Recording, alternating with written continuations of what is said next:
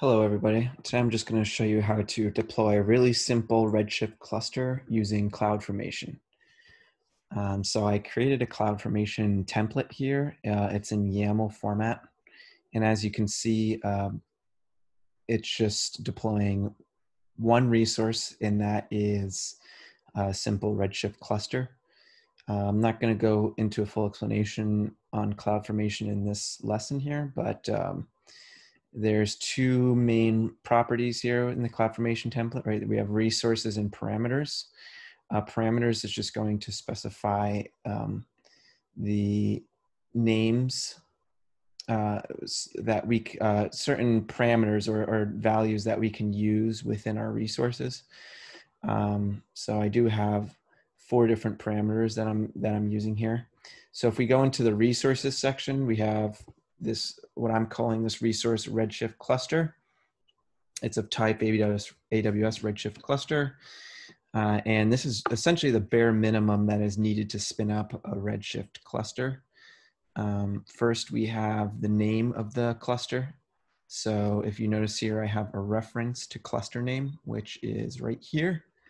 So in this case, I put a default as example cluster, but when we upload this to CloudFormation, we can change these defaults. So this is the name of the cluster. This is the type of a cluster. It's going to be multi-node. You could have a single node. Typically, it's recommended to have a multi-node cluster. This is just the name of the database. So this is the initial database that gets created when you create your Redshift cluster. Right now, I just have the typical name as my Redshift DB. Node type, I kind of explained this in the previous lesson on the console. There's 3 different types. There's the DS, there's the RA3, and the DC2. So I'm using the DC2 in this instance. It's the cheapest one. And number of nodes, I just have set to 2. Port, this is the default one, 5439. And then I have the master username and master password. Again, I'm just have these referring to parameters here in the parameter section. So this would be the super user that gets created when you create your Redshift cluster. So I'm going to go into the console. So from the console, if you go to services and you type in CloudFormation,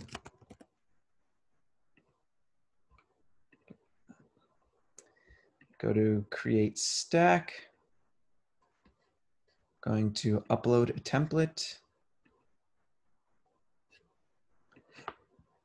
That's going to be the file, the YAML file. Then we would just name our stack. You can have uppercase, lowercase letters, numbers, or a dash.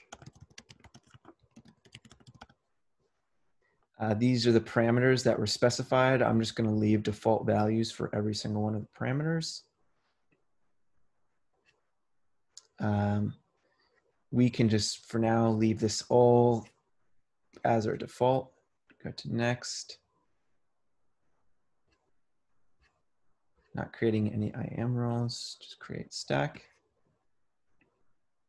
I'm just going to pause the video while this gets created.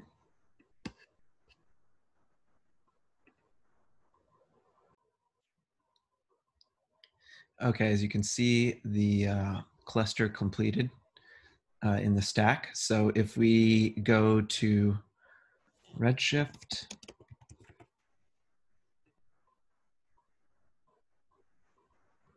go to clusters, you'll see your example cluster right there. Okay, and I will have the CloudFormation template linked in the description. That's all for today.